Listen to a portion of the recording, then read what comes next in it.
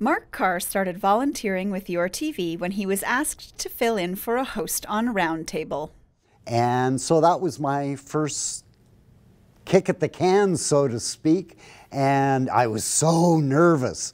But Jerry and Ralph made me feel very comfortable, and the producers and everyone at Cogeco was so kind, and they kept me on for 25 years.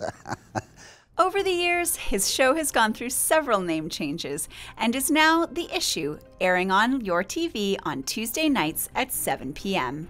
I really enjoy talking to different people and getting their perspective and learning a little bit more about whatever issue they're bringing to the table.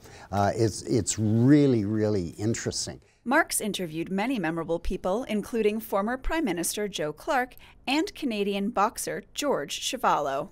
The hardest interview that I ever had to do was with the regional chair, because he happens to be my brother.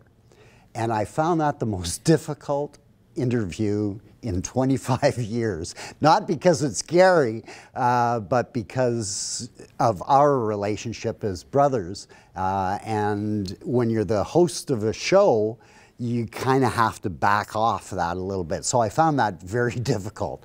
He says in today's media frenzy, there isn't enough local content.